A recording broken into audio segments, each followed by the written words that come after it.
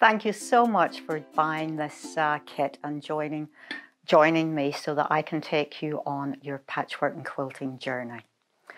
Whichever of the kits that you have bought, the same principles are going to apply.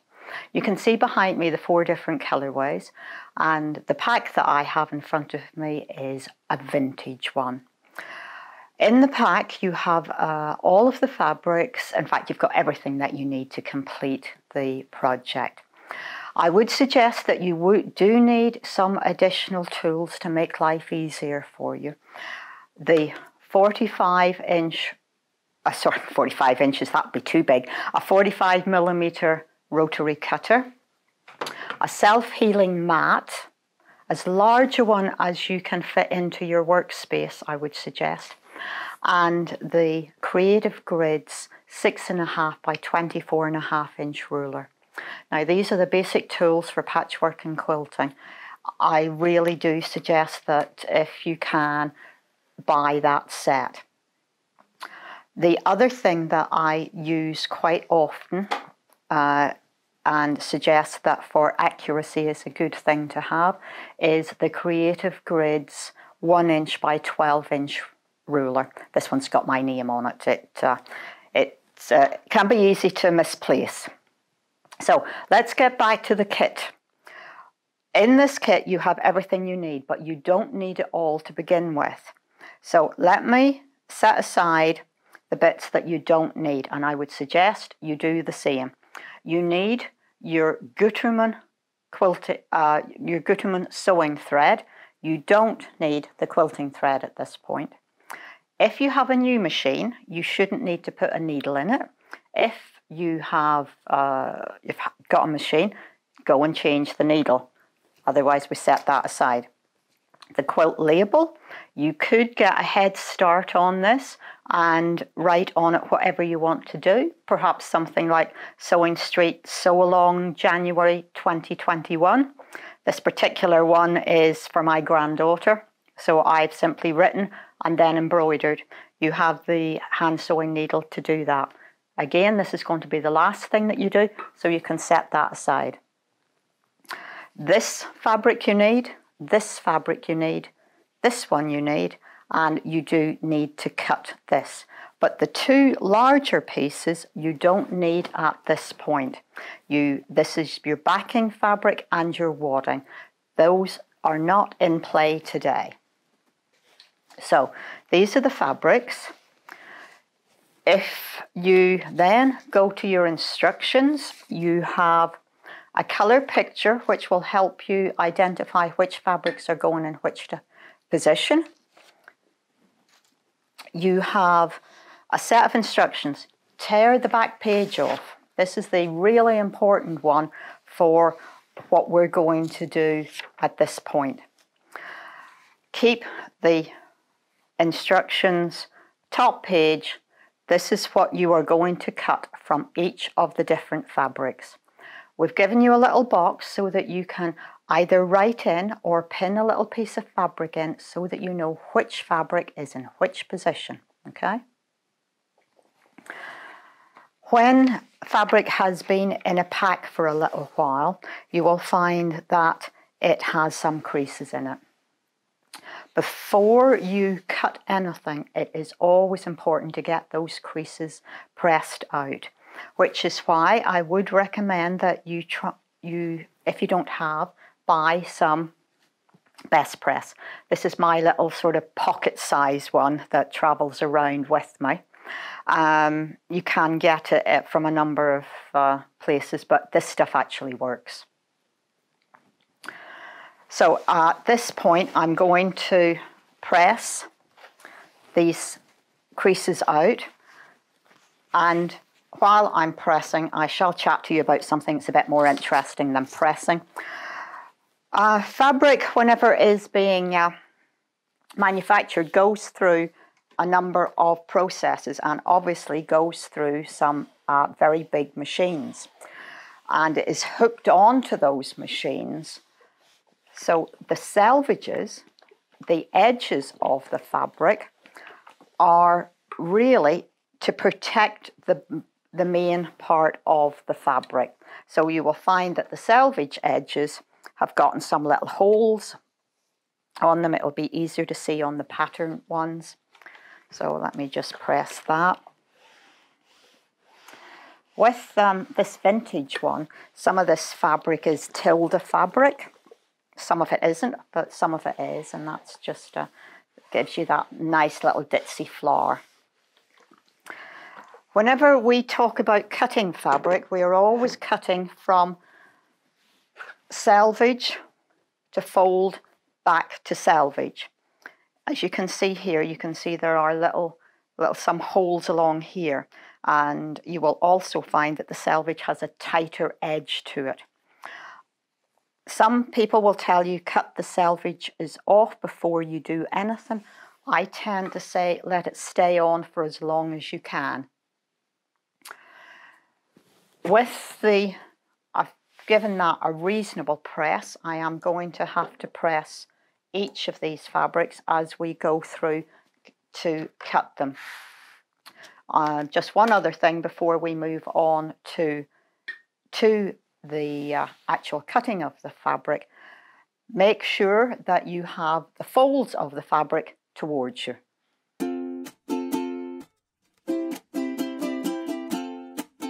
I'm now taking you through how to cut each of the fabrics. In most cases, the light fabric is the background fabric. We refer to that in our set of cutting instructions at the beginning of your instructions as colour 1 background. Now, if you have the batik one, this is going to be the green fabric. Your set of instructions, the thing to do is take the last sheet of paper off, just tear it off. We put it at the back for a reason so that you can do that. And we're then looking at colour 1 cutting diagram. You will see that the fold of the fabric is closest to me and the selvages are at the top, at the far side. The cutting mat, while it has measurements on it, are not to be used, okay? The only reason you use those markings is to make sure that you're square. They are not accurate because with these cutting mats, they can warp, they can just bend in the heat. It's not a good plan. So what we're going to use is our acrylic ruler. Now, the first thing that we need to cut are 8 3.5 by 6.5 inch rectangles. Now, what we will do is, looking at our ruler, we are going to line up a line on our ruler, which we know is square. These fabrics, we did our best to cut square, but there has been a little bit of a wobble, I think.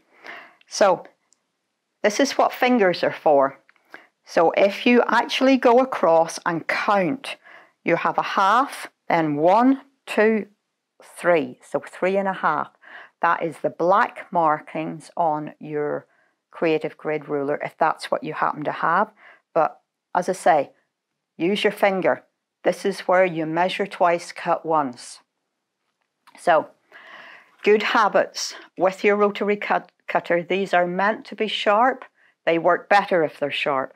But equally, you have to be careful with them, and you have to make sure that whenever you set them back down, you have the guard around the blade. They can be dangerous. So, you don't want the ruler to slip. So, put your hand on here, not too far away so that you're not overstretching. Start the blade off the fabric.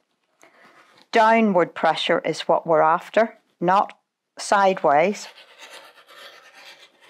So you see the angle that I'm at? The pressure is going down.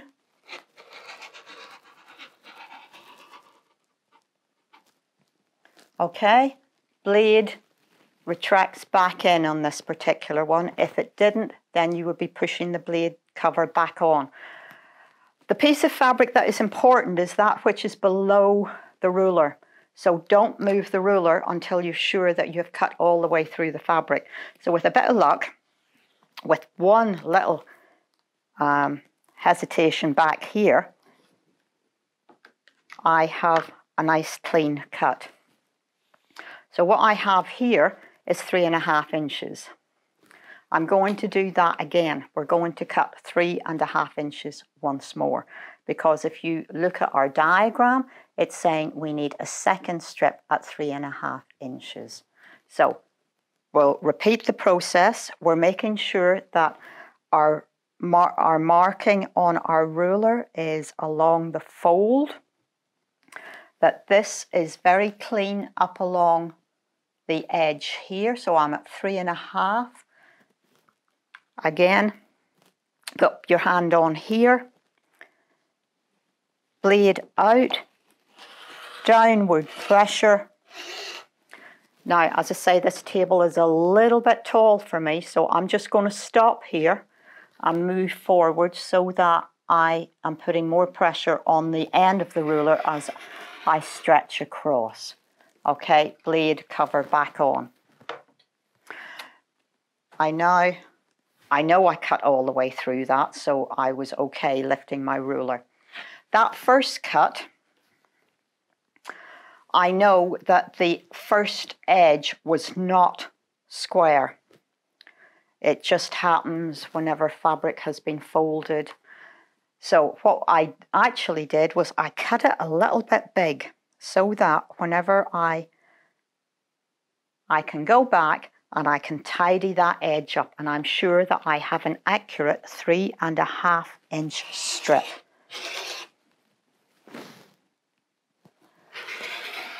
When you're cutting this at home, it is a good idea to get yourself at the right height.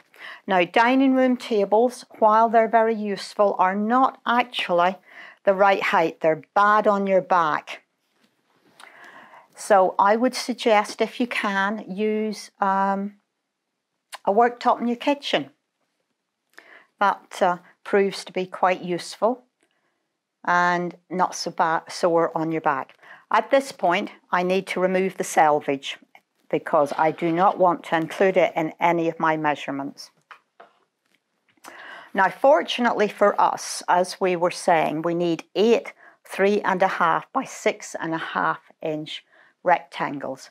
That means we can just use the full width of our ruler. So I have straight line going across the bottom of my fabric here. I have a straight line on my ruler going across the top. I always find it easier to go through 2 layers of fabric. I get a better grip and I can have more downward pressure. And we have the first of the pieces that we actually want. I have 2 3.5 by 6.5 inch pieces. Now I need 8 of those. So I will just do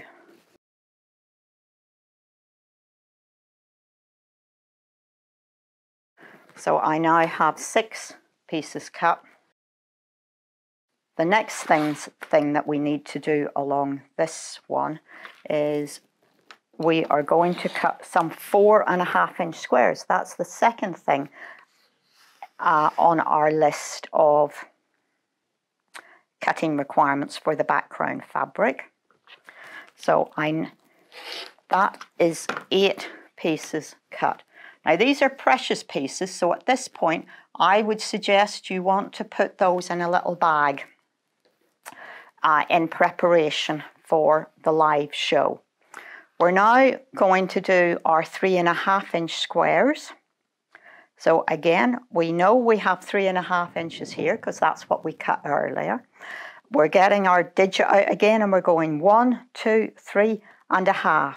We can also see that our 3.5 inches is on the edge there. As I say, not everyone will have a Creative Grid ruler. If you don't, just carefully count. So we need 4 of those. That was 2. Again, you always have to be square as well as level. You need to be square. You can have measurements that look right, but you can actually be, they can be diamond shape as opposed to squares, and that's not what we're wanting. I also like to be using as much of my fabric as I can and keeping my spare pieces as big as possible, any leftovers as large as I can. So we're now on the third and fourth items. So I want 4 2.5-inch squares, and I want two 2 7/8 squares.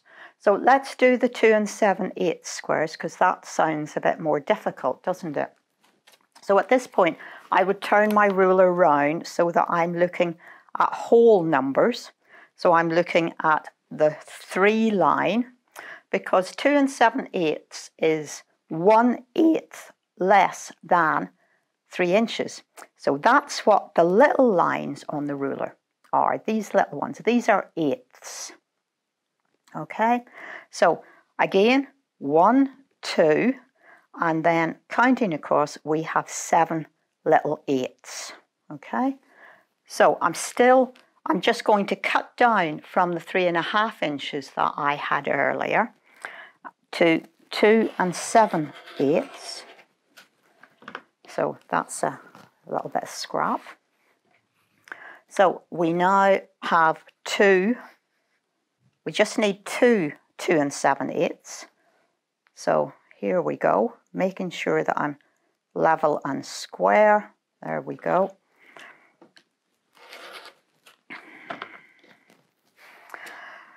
Now, on our instructions with these 2 7/8 inch squares, we need to actually make them into triangles. These are half square triangles. It's a good thing on your board at this point to line up the tips of the square along one of your lines. Then on your ruler, most rulers do have some angles on them. This just allows you a second check to make sure that you are at a right angle. You do have to manually organize this diagonal, but you can make sure that you're square by having that 45-degree angle run along there. Again, I find it easier to cut through 2. I wouldn't suggest you cut through more. So 1 cut up through there, and I have my 4 half square triangles. So I'm now just short of 4 2.5-inch squares. Now, so that you have confidence in your cutting, you can either use up this little piece here, or you can cut a 2.5-inch cut across here. It's good practice, let me say.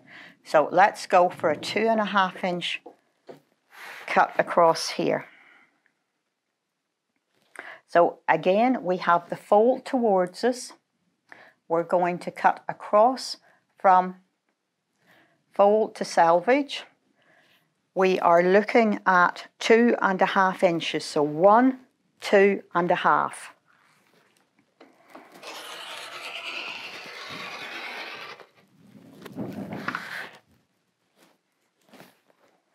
Turn it round. Clear the selvage because it is a little bit tighter and it has those little holes in it, and you don't want those to be included in your measurement. So you can either turn your ruler around. I would suggest that you should decide which way round you're going to use your ruler and stick with that. Otherwise, at this point, I'm going to count 1, 2.5. And I need to cut 4 of these. So that's 2. And I'm going to do the same again. Now, as you can see, you do have leftover fabric. So don't panic too much if something goes a little bit awry. You should be able to put most things to right. So we're now moving on to colour number 2. In each of the kits, I think I can probably describe this as the one with the most pattern on, except for the modern kit, in which case it's the dark blue one. So we have our cutting diagram here, yeah, and we have our list of pieces that we want to cut. So in this instance, the first thing is 8 3.5-inch squares. Remember how we do this? We have our line on our ruler across the fold, and we are at 1, 2, 3.5, cutting from fold to selvage. Now, just to make it a little bit easier for me, I'm going to take the second cut across at this point as well, and then we are going to go to each of these strips and subcut them as we see in the diagram. So you see the pressure on the rotary cutter is going down, not across. And remember, each time you are making sure that the blade cover is around the blade. You can see very clearly on here that the selvage is not something that you want to be including in your measurements. So make sure you're square so that you're cutting the selvage off and you're leaving yourself with a straight line. So if I go down the list that I have here, I'm looking at 8 3.5-inch squares. So each time I cut, I get 2. So 1 gives me 2.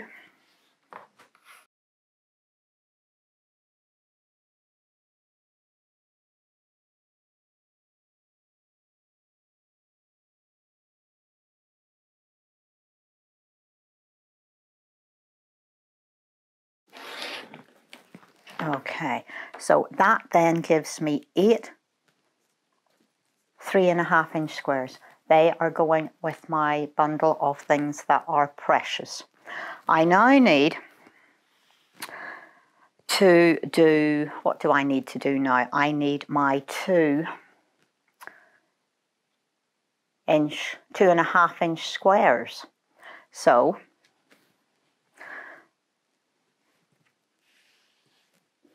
what I can do, oh, you know what?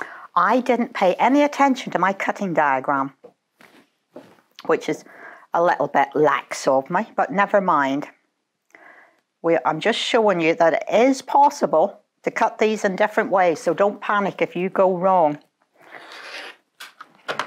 What I have here are 2 of the 4 6.5 by 3.5 inches that I need.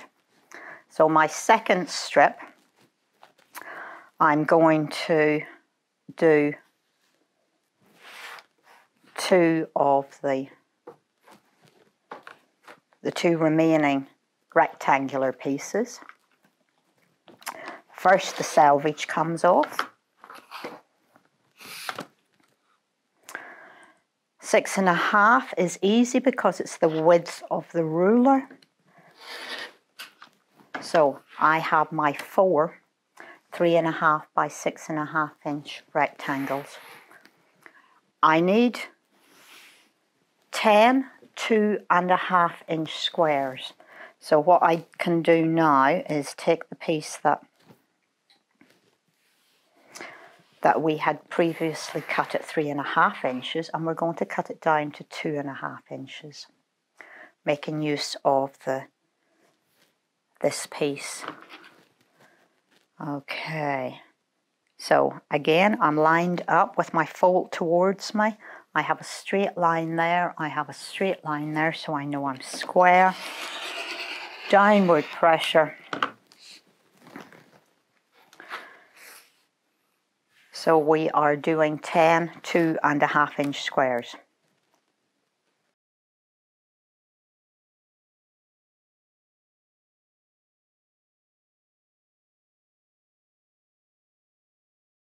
And the final 2.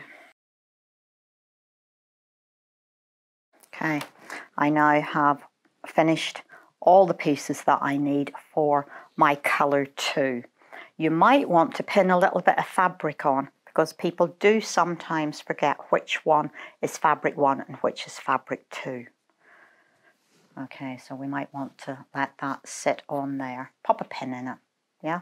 Pop a pin there. That's what pins are for, really. I can use a piece like that, smaller piece, so that's going to sit there. Okay, we're moving on to our colour 3, which is the nice coral in the vintage kit. So this is what the colour of the star. So it's lemon for the batik, it's the red, it's the bright colour, okay?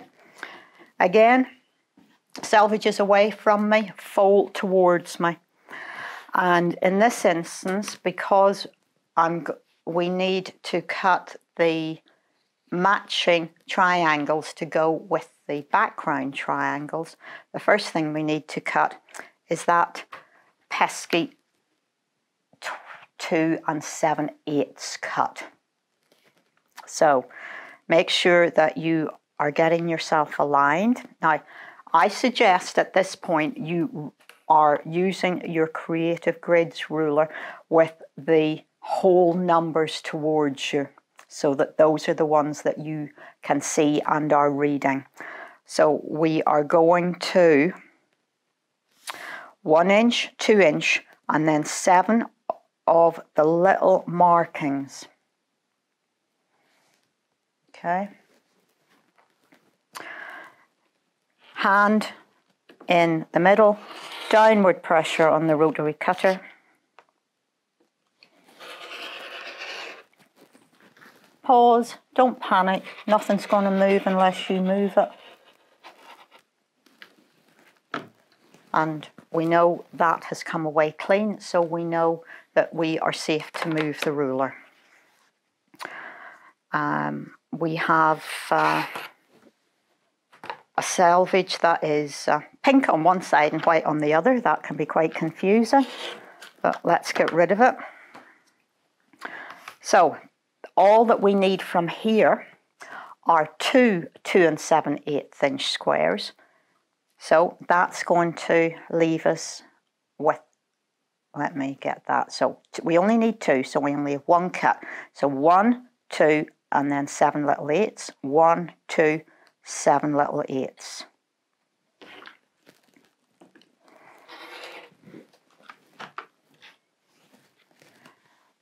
Remember what we did before? We put this on one of these nice vertical lines so that we believed we were square. And what we're going to do now is use the 45-degree angle on the ruler. We're going to run that down through the points of the square, making sure that that line is running along the side of the square. Only cut these in 2 layers of fabric, no more. There we go. There are my triangles for my star. The remaining cut for this is 9 2.5 inch squares. So I now know I've got a nice clean edge that I've just cut. So I'm going to use that as the side to measure from. So 2.5 inches. 2.5 inches. So 1 2.5.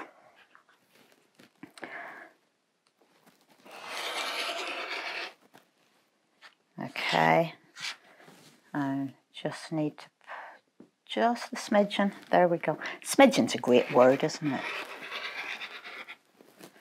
One of those very descriptive words for little things. Okay, I have a 2.5 inch strip. I now need to cut 9 2.5 inch squares. Well, I reckon I'm going to cut 10, don't you? Because I'm cutting these in 2s. So 2, 4. Every time I put this rotary cutter down, I'm making sure that the blade is covered. 6, 8, And okay, let's do 1. And then we know we actually have 9, not 10. So I simply am going through 1 layer of fabric this time round. And those are our 9 squares. So all of our interesting pieces of fabric are cut now. And that only leaves us with the binding fabric out of your bundle of fabric. So that's the best way I can describe it. The one that's left. Sounds a bit sad, really, when it's been left behind. Anyway, this is for your binding. So we're back to making full width cuts. So again, we have the fold towards us, selvages at the far side. So we are cutting 3 2.5 inch strips across the width of the fabric. If you see an abbreviation that's WOF, that means width of fabric. Some patterns will describe it as that.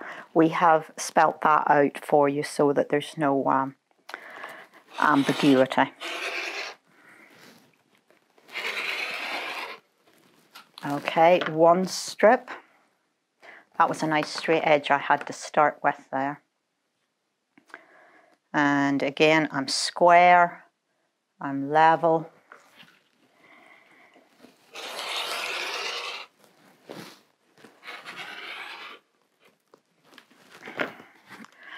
And the final cut.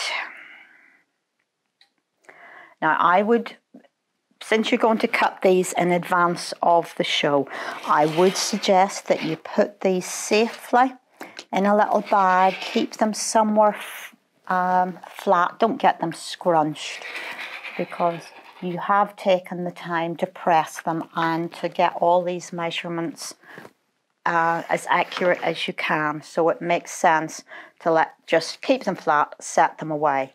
Because you're doing this in advance, I really do suggest that you pop some little bits of fabric on these little squares so that you know which is sitting in which position. Yeah, so just something like that. And obviously in this one, the white one. So that is all your cutting done, ready for the show. I'm going to move on and show you how to set up your sewing machine.